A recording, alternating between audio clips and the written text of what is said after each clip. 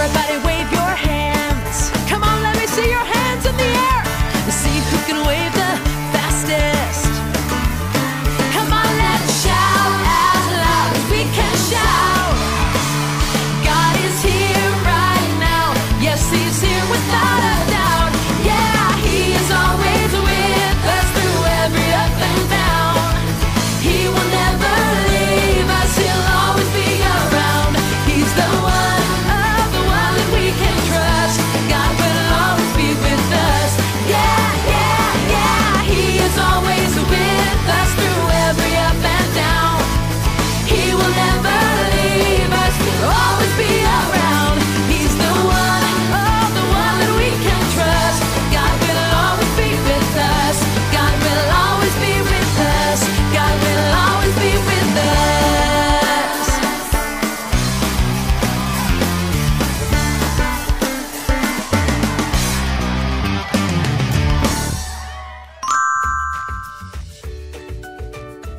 Good morning, K-5 friends. Thanks for joining our Sunday worship. I hope and pray that everyone is safe and well. We have a few reminders and announcements. First of all, the Church School Golden Bell is coming up very, very soon, so please check with your department to find out the dates. And secondly, we're continuing to do our devotions with QTN, and there is a summer QTN challenge as well. So make sure you learn more about this with your pastors and teachers. All right, it's time to dive into today's passage.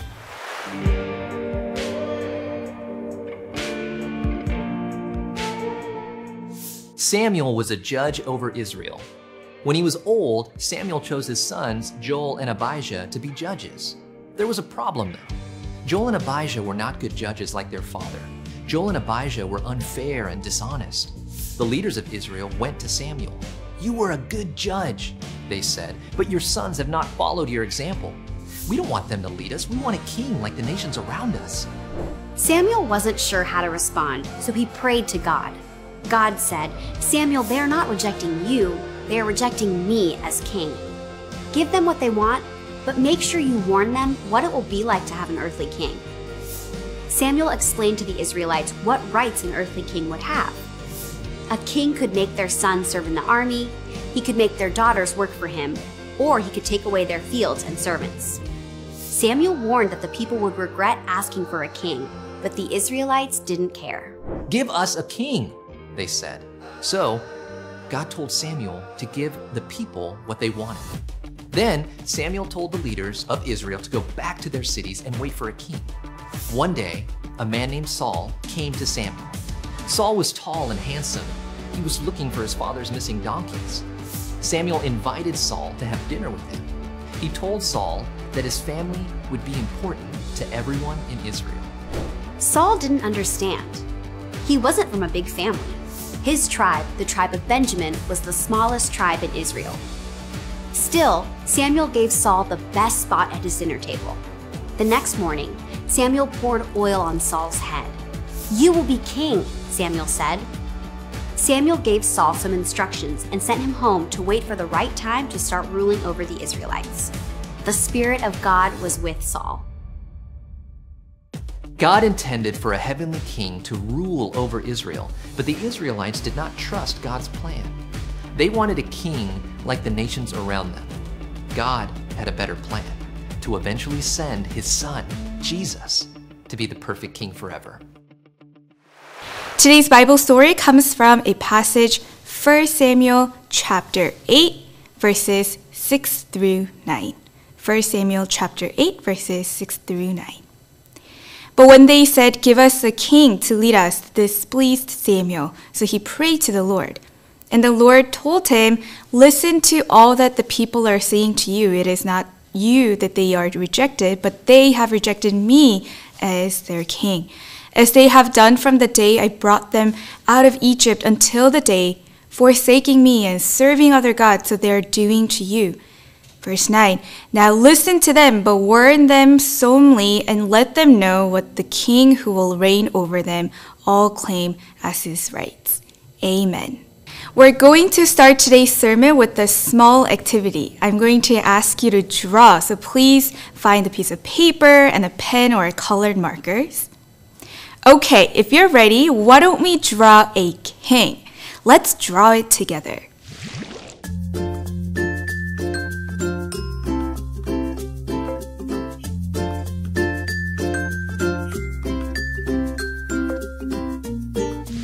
After you drew a king, then let's write down some of the characteristics of the perfect king. What do you think? A perfect king is probably powerful, determined, wise, strong, loving, caring, charming, charismatic, inspirational, and many more. Well, good job, everyone. Why are we talking about a perfect king? Well, in the next few weeks, in the book of 1 Samuel, we're going to read about the kings of Israel. But before that, we must learn how the kingship of Israel all started. So let's find out.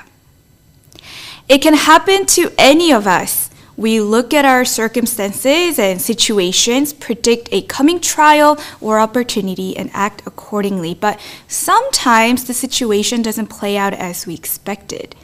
It wasn't much different in today's passage, 1 Samuel chapters 8 through 10.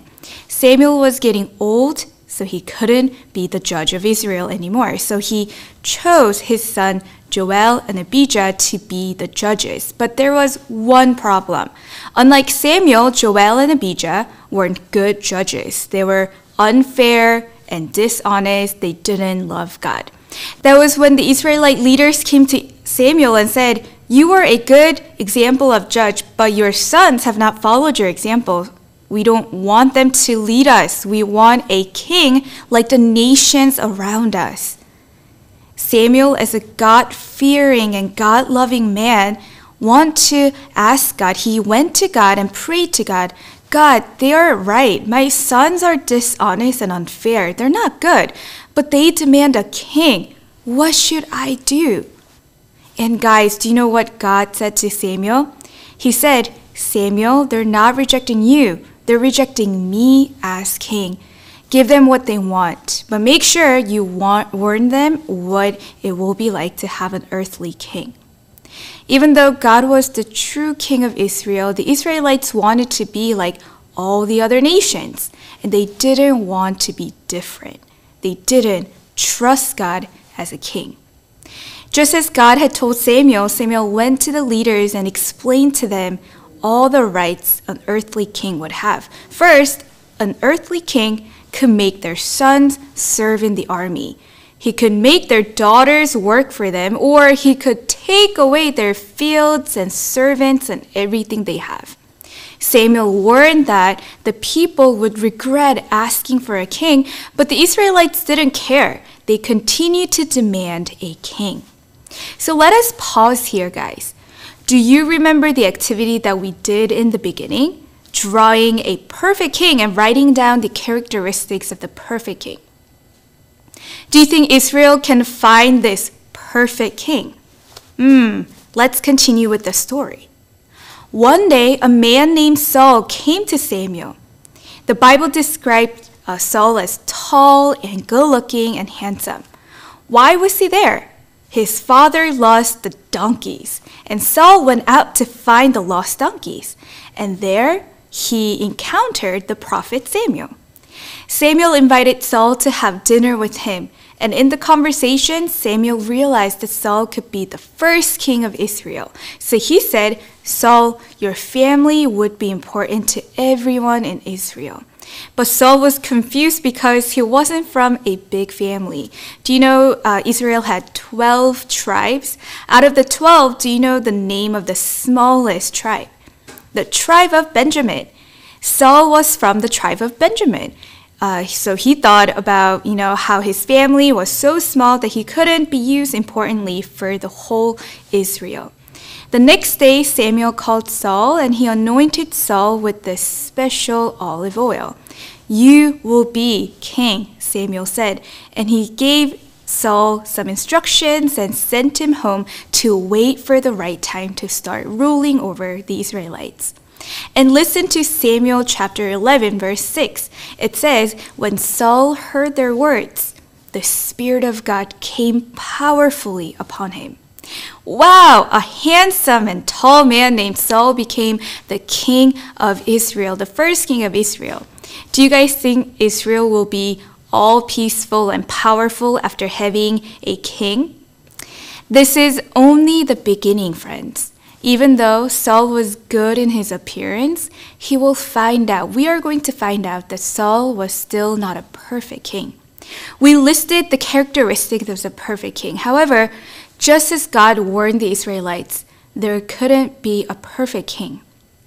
But way later, we're going to find out that there is actually a perfect king who is loving, caring, compassionate, strong, wise, and magnificent. So let's all get into the time of prayer. Today we learned about how people rejected God as their true king. And God, who listened to their people, allowed them to have the king. And their first king, his name was King Saul. Let us pray together. Let's close our eyes, fold our hands, and bow down before the Lord. Dear Heavenly Father, we thank you so much for your loving, caring, and compassionate heart for us. Just like the Israelites, God, we so many times reject you. So many times reject you as our king. And we turn our eyes and our hearts to the things around us, thinking that they are our king. But Father, we repent our heart before you. Even though you are our true king, our eyes were blinded, our hearts were blinded, and we couldn't recognize you as our king. Father, forgive us. But Lord, we also ask you that will you please open our hearts and our mind to see that you are the true king who reigns over our lives. And Father, even though we desire to have a perfect king who has all these beautiful characteristics, it is so difficult to find one. But Lord, we trust you and we know that Jesus is the true king who is loving, caring, and compassionate. Father, we pray that our friends may continue to remember this beautiful truth of the gospel. And as we are continuously learn about 1 Samuel and all the kings of Israel, let us remind us that we're still sinful and wicked, but yet by your grace and your death and resurrection, that we are all free from our sin, that we're washed away, that we're forgiven in you. Thank you, Father. We pray everything in Jesus Christ's name. Amen.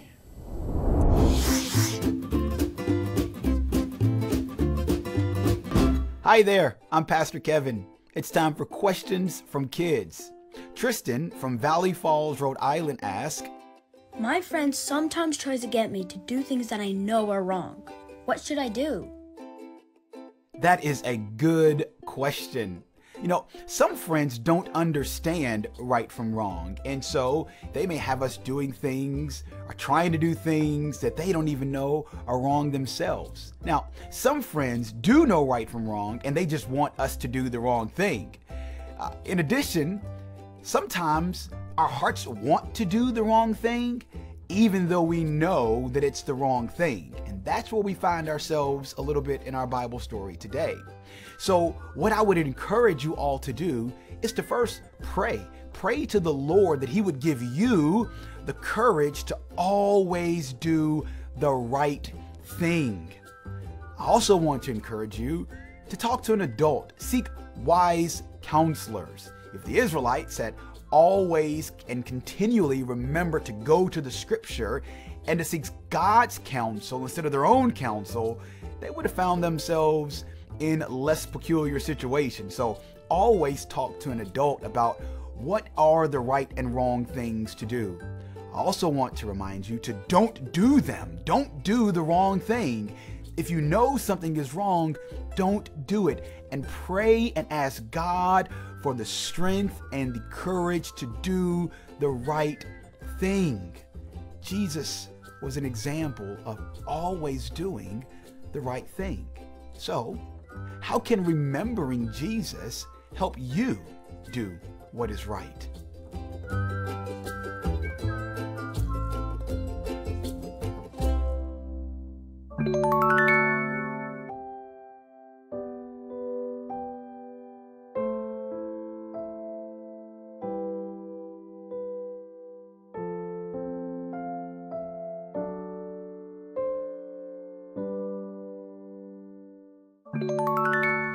Let's pray the Lord's Prayer together.